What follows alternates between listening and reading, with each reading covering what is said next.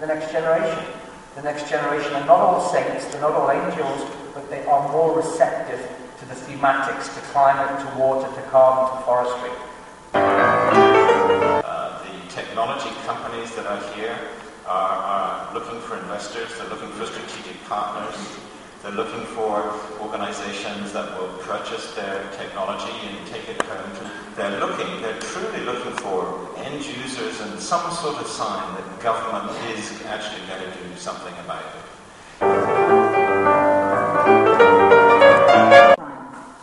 A valuable and saleable technical brine to further extract chemical raw materials or produce salt. So the Plus plan will provide for a new product portfolio for the plant operator, for additional revenue. Your first question, G24 are working on Dicel. Kanaka was set up to work on Dicel, but they sold that technology to G24, and Kanaka have been working for the last 5 years now on organic, this is basically solid state printed dry materials. To investment, we're able to reduce the cost of building plants by using existing fabrication systems. Our aim is to launch first products in the end of 2013. We will be producing the modules themselves using this outsourced model, but the final mile, actually more than the final mile, will be done by the manufacturers of the solar lighting unit. So we aim to sell the module to the solar lighting businesses, the companies like D-Light. First one is the efficiency. So we're achieving in our laboratory efficiencies of around 6%. When CO2 is being captured, it is being stored on the ground. We saw yesterday it is being used for injection into oil reservoirs for enhanced oil recovery. Either way, these are on-the-ground storage mechanisms. No formation is impermeable. Every place where we have any kind of conduit that goes into any ground, there's a potential for leak. CO2 is corrosive. It may corrode the casing. It may disintegrate the cement.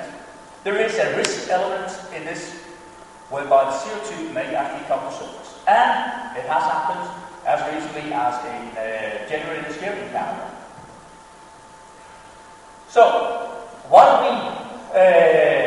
we do something about this?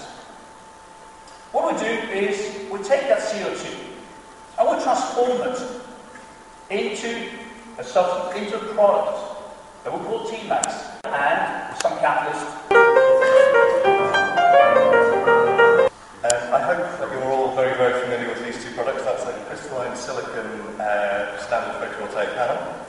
Beneath it is the lower cost, lower efficiency thin film alternative. What on-sun systems intends to do is make that. It's a very, very similar product in the way it's used. It's mounted typically onto rooftops.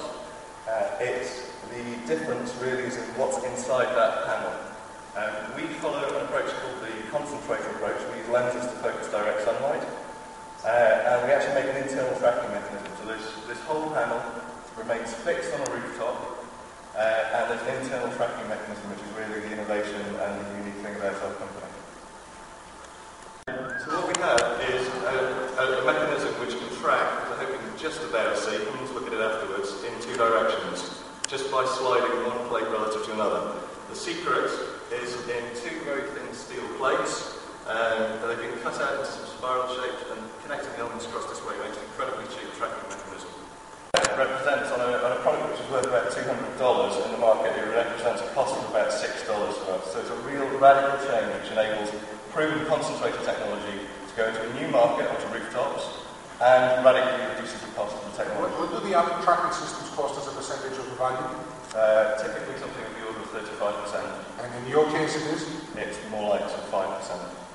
And we have two motors inside the panel with a simple drive circuit to control the motion.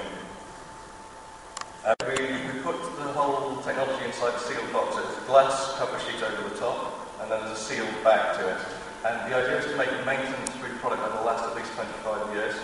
The durability, we've done lifetime testing on the unique thing, which is the steel, the sort of steel which we make into these little spiral springs. That's shown that the steel will last. The number of repetitions that the product actually, the number of motions that it has to make over its life is actually quite small. So we spoke to the company that makes the controllers for turbochargers in BMW's diesel engines.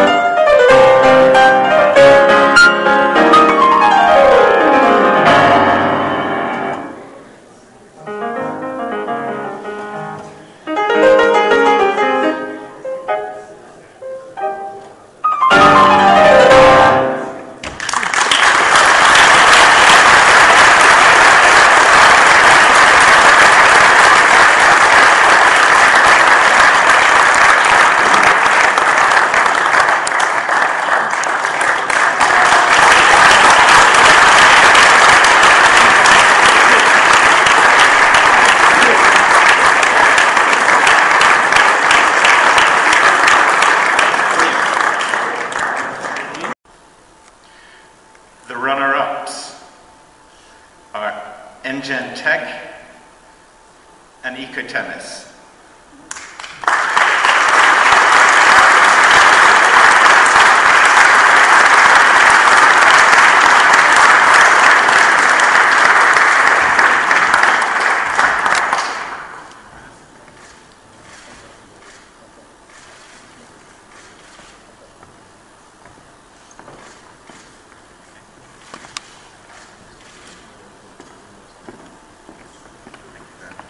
Thank you.